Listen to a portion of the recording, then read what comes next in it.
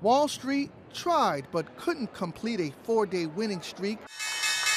A rally during most of Thursday's session fizzled into the close after President Trump said he will have an announcement regarding China on Friday.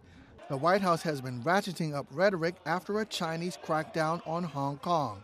The Dow, the S&P 500, and the Nasdaq gave up gains to settle with modest losses.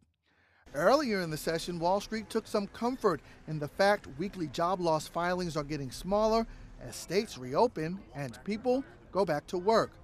Still, for the 10th week in a row, new applications for jobless benefits topped the 2 million mark, bringing the total number of Americans filing for initial benefits to nearly 41 million since March. Social media companies struggled throughout the day. President Trump signed an executive order to review a law that has long protected internet companies from liability for content posted by users. His decision appeared to be sparked by Twitter's decision earlier this week to fact-check a Trump tweet. Facebook lost nearly 2%. Twitter was down more than 4%.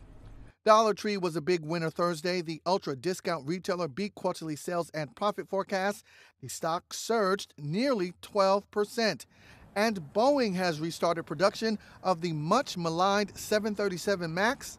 That news helped the stock stay in positive territory despite the broad market sell-off.